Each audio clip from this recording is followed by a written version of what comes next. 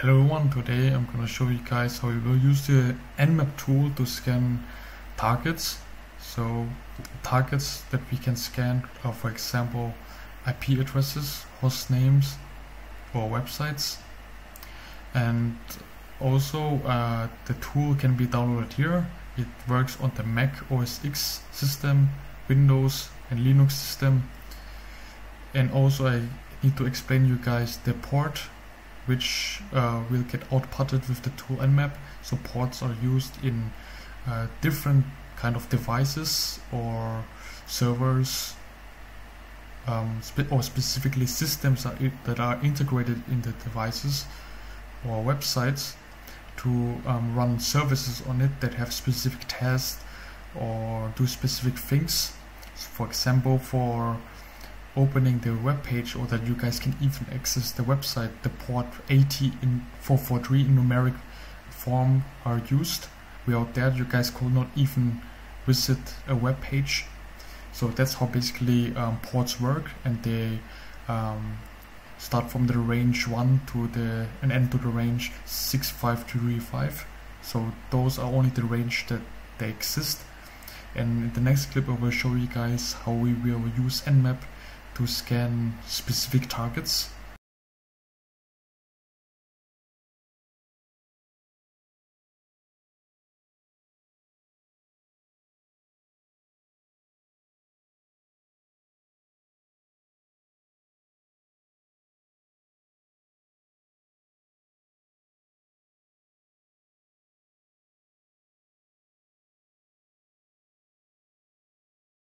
We first need to open the Linux terminal in the Kali Linux system, and we make it bigger.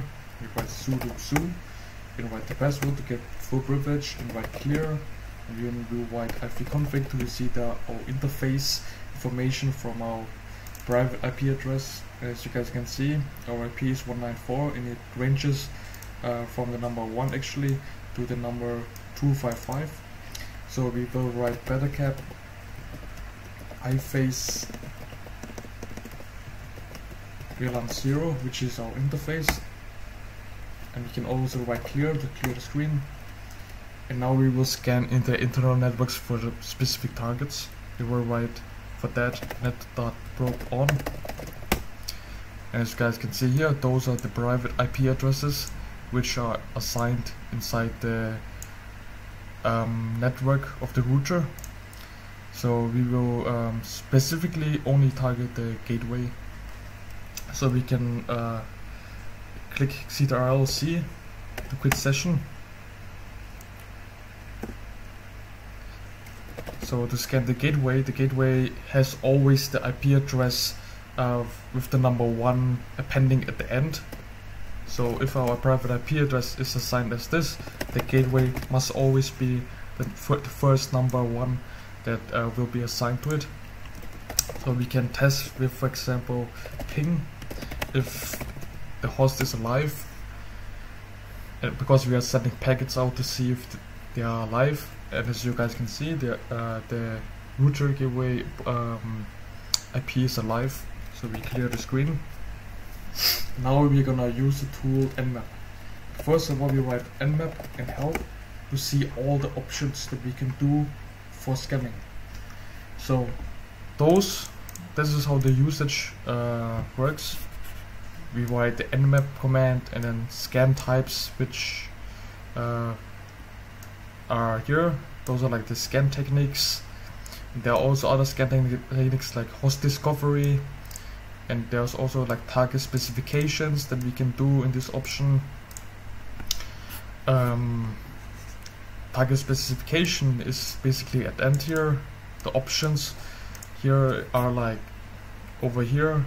For example, the port specification, from what range of ports we want to scan from, or if you want to detect services or versions of the system, ports, like services that are running.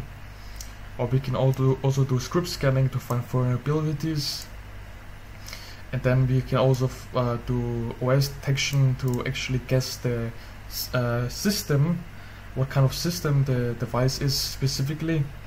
more strongly. And then also there's like a timing and performance option here.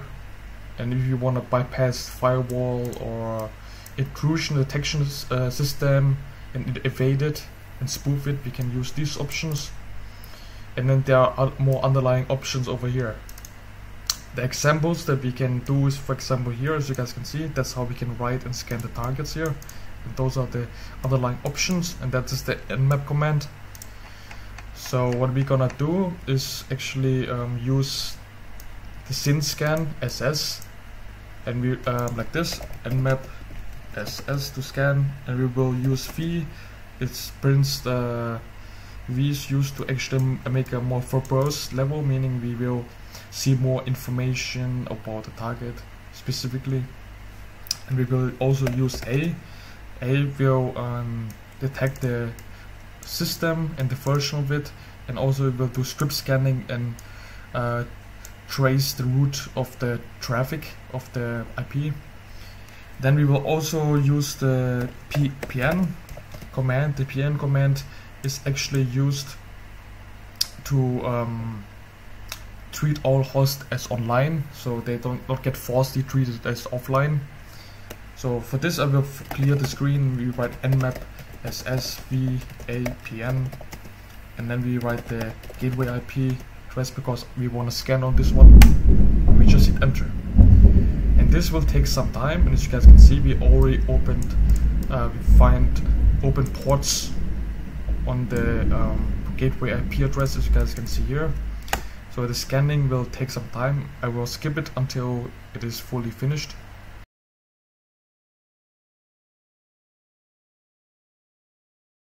So after we have scanned the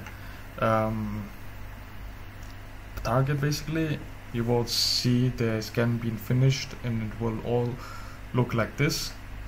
So first of all, when we go up here, for example, we can see that the port 80 is on the transmission control protocol, TCP, and it's open, and it's running on the service HTTP for opening websites.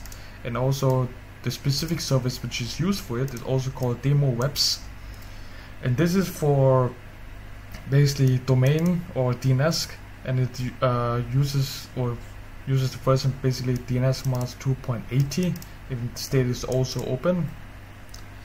And we can also see on more information about the website link as what this port 80 opens.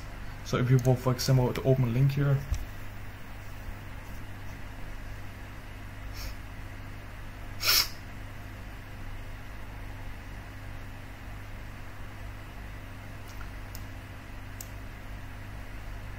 you will, for example, see that it opens the port and basically this page, which is the router gateway. And if you scroll more down, we see some specific information more. And this is the port 443, which is used for SSL for secure connection website wise. And the port 5006 has to do with SIP. SIP is usually has something to do with phone calls or anything with calls in the router. And we can see more specific informations. And we can, for example, also see that this is the what system it runs on. It runs the router gateway runs on the Linux system, and there's also the details specifically about the information. It's not very 100% accurately, but those are like the information basically about the system.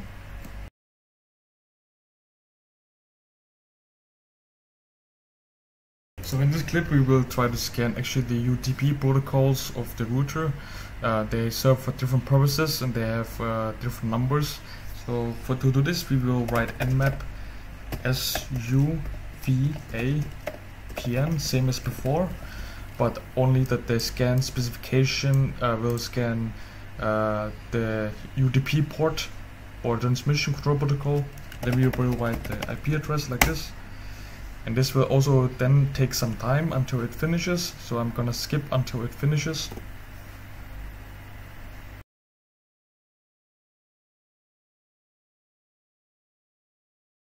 And as you guys can see, if the scan is finished, we can see, for example, that the ports like 6, 7 are open here, and also the port 5, 3.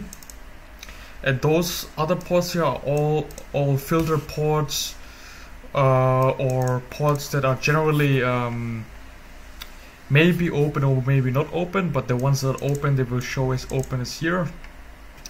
And there is a lot of information about it, and that's how basically you can scan the UDP transmission control protocol ports.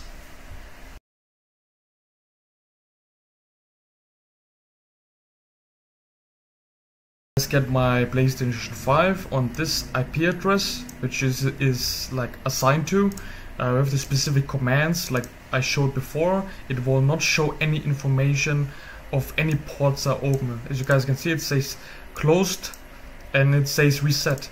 And but we can see, for example, the system inside the PlayStation 5 runs on a FreeBSD system basically. So how can we bypass this firewall and actually find open ports? So what we're gonna do is clear the terminal. We're gonna write Nmap-SF for both to get more information and get also the system information, and we will write the port numbers that range from starting from the 1 to 65335, and I will write the IP address of the PlayStation 5 device that is in my internal network inside, and then we hit enter. And this will take some time depending on your connection and depending on the system of the targets that you scan and how fast your wireless adapter is. But this command SF is a fin scan. This is used also to bypass the firewalls, and we will wait until we will find open ports and see if we can bypass the firewall.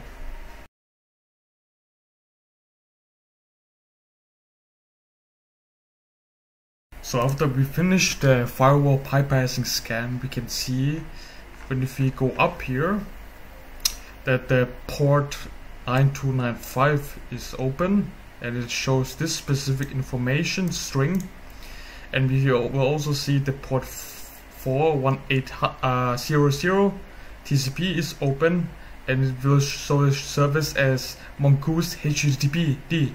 So actually, if we will not know what this specific port is, we can, for example, copy this one, and we can open the browser, or you guys can open the browser also on a Windows machine. On my Linux machine is a bit slow because it runs in the virtual machine environment, but if you will, for example, now go to google.com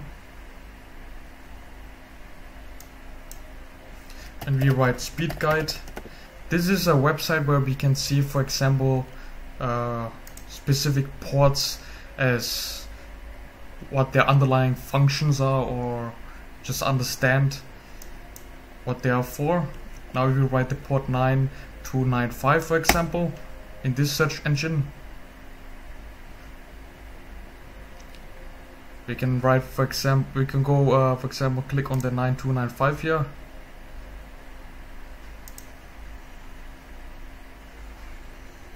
As you guys can see here, this application is used for Sony PlayStation Remote Play Session Creation Communication. I'm sure it has nothing to do with ARM Center, as the port which is opened is on the PlayStation 5 machine. So that's how we can actually find out what kind of port it is if we don't get it like shown on the scan.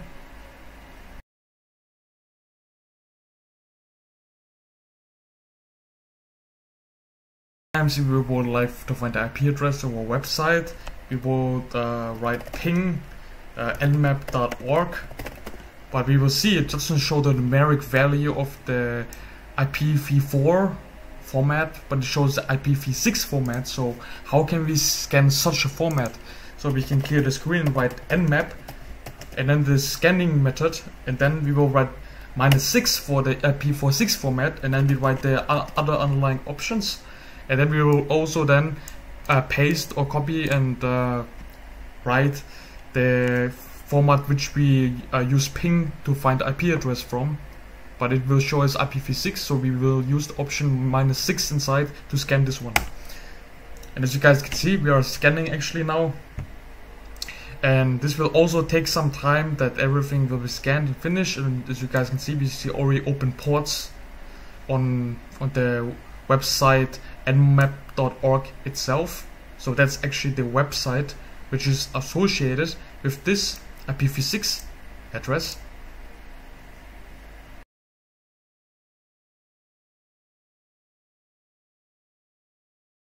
So after the scan is finished, we can see all the underlying information about the IPv6 scan that we have finished, and see also the open ports 22, 25, 70, 80, 113, 443, and also so on. So that's how we can also scan IP address formats in IPv6, as some websites only show this kind of IPs. But if you want to, for example, see the normal format of it, we can write ping -4 and then nmap.org, and then we will see actually the IPv4 format of basically the website nmap.org. But if you want to see specifically the IPv6, we can write -6 for example also, and this will show the format like this.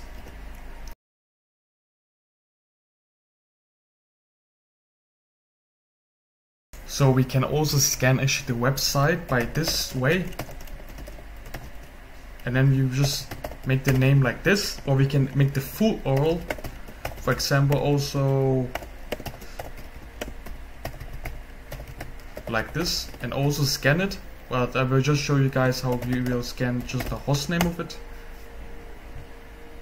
And as you guys can see, we will also see the open ports and everything, and after the scan is finished, we will see all the underlying options, same as before with the IPv6 scanning.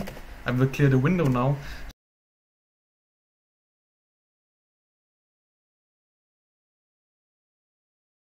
So basically that's how we can scan websites, IP addresses in all different formats of the version 6, version 4, and we can find open ports or specific services running on the systems of it or servers, and we can also bypass firewalls and do much more advanced stuff. So this is only a starter beginner video that I want to show you guys is how it works, as if most hackers that are criminal, the malicious things, they for example will scan this kind of ports and find vulnerability to actually hack inside the system or server, and they basically will have remote access by the vulnerability from the ports. So that's how basically port scanning is used for in the hacker world, but also security people will use it for securing themselves and finding vulnerabilities,